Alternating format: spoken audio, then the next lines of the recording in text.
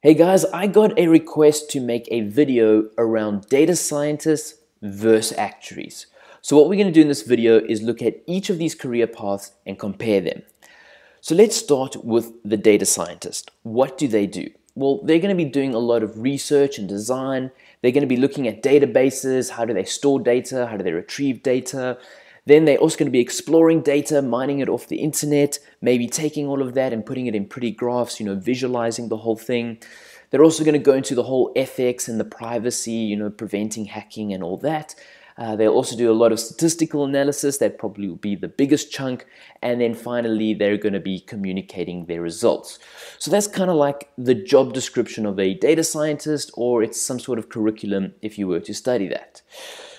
So what about an actuary? Well, an actuary is all that a data scientist is, plus a mathematician, plus an economist, plus a statistician, plus a demographer, plus a business analyst, plus a risk analyst, plus a programmer, plus a portfolio manager, plus a regulator, and plus a financial advisor. You can see the actuarial role is much broader. I even had to do a little exam. It was a multiple choice one around law and legal stuff. So actuaries are much broader than data scientists. But, oh, there we go, and many, many more.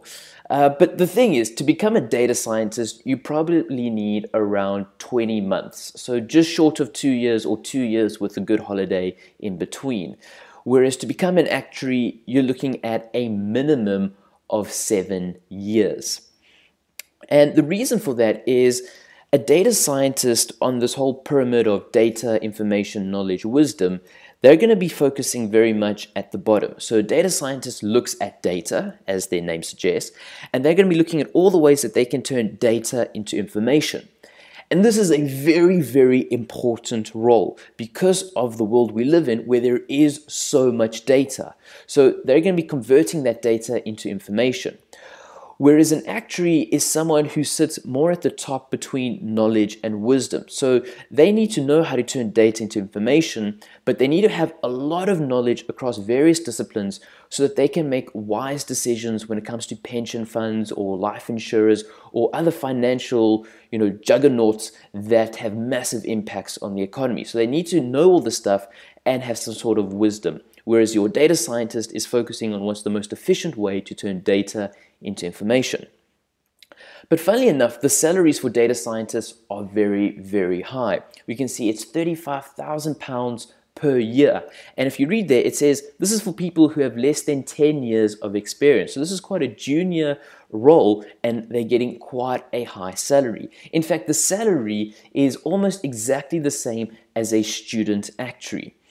The thing being though, as an actuary, your salary is expected to increase drastically as you continue your career, whereas a data scientist, you're kind of going to stagnate at that starting salary, which is quite high though. It is a good starting salary as a data scientist. Probably the biggest con is that as an actuary, you're going to have to write 1 million exams. The reason why I'm not giving an exact figure is because they keep introducing new exams, and depending on what country you're in, you're going to maybe write a few more or a few less. I think I've written 15 exams so far. I might have lost count because, like I said, there are lots of exams. There's also some small multiple choice ones that you do online that I haven't really spoken about on this channel, but there are a lot of exams around the actuarial profession. Whereas for a data scientist, good news, there are no exams. It's not a professional body where there's, it's heavily regulated and you have to pass an exam before you can call yourself a data scientist. That doesn't exist. So if you don't like exams, data scientist is definitely the career for you. But just remember that an actuary can be a data scientist, but a data scientist can't be an actuary. They need to do more things, like we said, economics and mathematics, and they have to do a whole bunch of more things. So I'm going to say that an actuary is better than a data scientist. But remember, I have a lot of bias. My YouTube channel is called MJ the Student Actuary, not MJ the Data Scientist.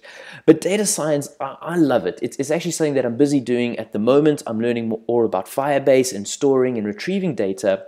And when I was young, I read this book called Super Crunches, which was all about data science, And I fell in love with the topic, and it's actually one of the reasons why I pursued actuarial science.